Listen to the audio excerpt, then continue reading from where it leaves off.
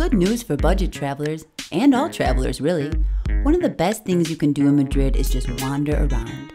The streets of Madrid are gorgeous. Art, architecture, sculptures, parks, cafes, shops, windy European roads. The streets of Madrid are filled with life. A great plan is to have no plan at all and head into the streets and check it out. If you really need some kind of general plan, maybe you need to relax a little bit. You're on vacation, man. But if you must, go to Puerto del Sol, and from there there's fun in 360 degrees. Oftentimes, looking for things can get in the way of seeing things, so we recommend you just go and see what you see, and then go in another direction and repeat. Madrid's streets are filled with things to do, see, eat, and drink. You can't go wrong, just pick a direction and go. We can recommend to those short on time not to miss the streets south of Puerto del Sol subway stop.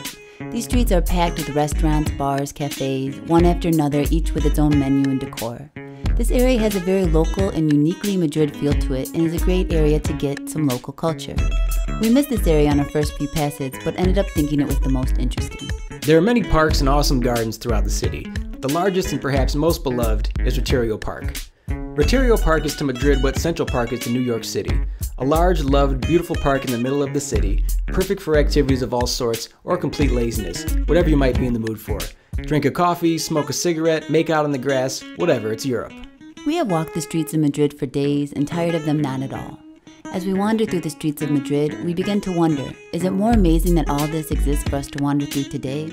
Or is it more amazing that all this also existed for people hundreds of years ago to wander through as well?